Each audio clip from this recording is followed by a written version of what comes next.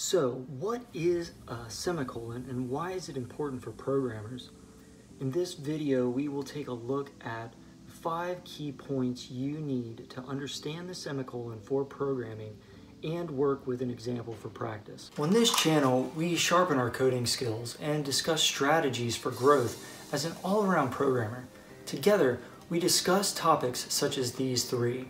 Creating value-driven content on YouTube to build a portfolio of experience for a resume, organizing the basics of coding to become an effective programmer, and ideas for how to stand out as a programmer.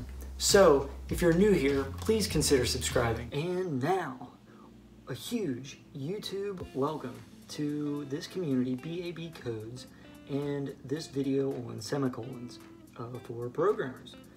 The 5 key points about semicolons we will discuss are 1 main question, 1 keyword, what a semicolon looks like, and a practical tip. We will also look at semicolons in action, delete the semicolons, and retype them to practice as we learn how this simple symbol works with code to keep us organized. Ending with a recap and a link to a special practice video.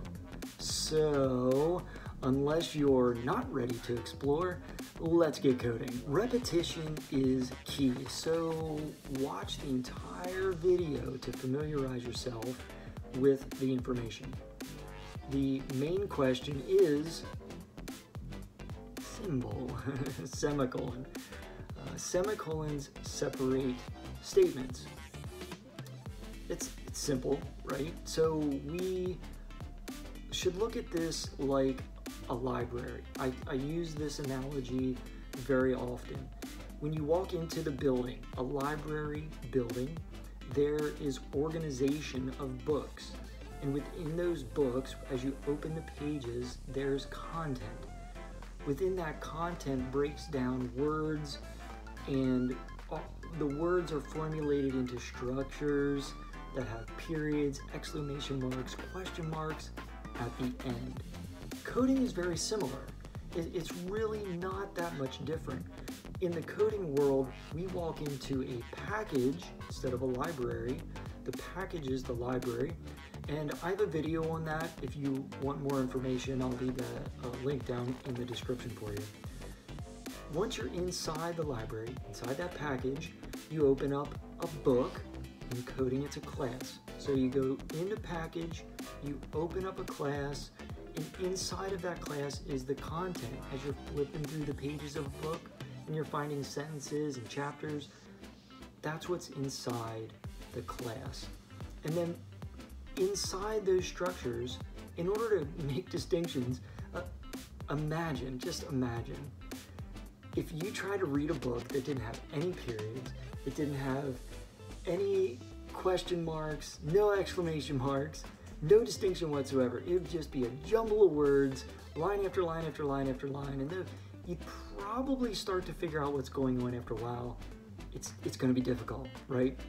So the semicolons separate out the statements, just like periods separate sentences. So it's important, and when you forget it, the program's going to let you know. It's either not going to run or it's going to show an error. Most of them show errors anymore because it's a very familiar, easy thing to point out while you're running different programs, be it Eclipse or any of the other IDEs. Keyword. Can you guess the keyword? At this point, if you're getting some value out of this, please tap the like button. I bet you figured out the keyword is semicolon. Semicolon equals end of statement or end of instruction. Now seems like a good time to take a look at some examples. Here are a few examples plus a practical tip. Practical tip: move to the next line after using a semicolon. What do you mean? So here we've moved to the next line. There's a statement, then another statement, then another statement. And each time we've used a semicolon to end that statement. Remember, just like a period in a sentence, we've ended the statement. So we've created some variables here and ended those statements. Now you could take, if you follow the cursor, you could take this statement and put it next to this one, put all those two statements next to this one, and put all four statements on the same line. But that doesn't create enough clarity. You can be clearer, you can be more clear by going to the next line, because then it's very obvious. Oh, this is a statement, and oh, here's the end of it. Oh, this is another statement. Here's the end of it. It makes it clear. The program's going to read it. It doesn't recognize next line or not. It only recognizes the semicolon. But for you, your team, anyone else that looks at it, you want people to be able to gain value from the content that you've created in your programs. And to do that very nicely, gently, smoothly, you want to put it on different lines and make it very easy for the next person to go in. When you're working with codes that are thousands, hundreds of thousands of lines long, the last thing you need is to be trying to figure out where the distinctions are and where they end. You want to be able to just go boom, boom, boom, move on through, move on through, move on through, and save time. Saving time, it's not just about saving time for you, it's about saving time for yourself and your team, others, your future self even. So just think about that. Semicolon seems simple, seems easy to grasp, you're going to get used to using it all the time, but there's a deep, deep understanding of why you use it in a particular way to future-proof everything, okay? Simple, right? Let's take a look at the Hello World upgrade program and practice coding. If you're not familiar with the Hello World program upgrade that I created, there is a video for that you can watch after this and dive a little bit deeper on that. I'll drop a link in the description if you want to explore creating that simple program together next. Getting some value from this video? Please consider hitting the like button and commenting below. Okay guys, so here is the Hello World program, and in it I've created a program that creates a little confirmation box. There's also the original Hello World gets printed out to the console, and I've created a little message box as well that you can bounce back and forth. I've removed the semicolons. Have you caught that? This way, actually let me remove this one too. This way you can see that the errors come up when the program doesn't have a semicolon. It says, hey, there should be a semicolon. There should be something here. What are you doing next? I don't know where to end. So it's simple. Find the semicolon on your keyboard and semicolon. Boom. You see, error goes away. It creates a line with content, and it creates an end distinction. I use that word a lot. Distinction. It's kind of fun to say, a little bit hard to say.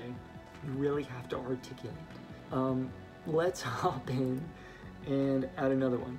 So here again, we've imported something. In this case, it's javax.swing.jOptionPane. That is a pre-created class, and at the end of it, we say that's all we want.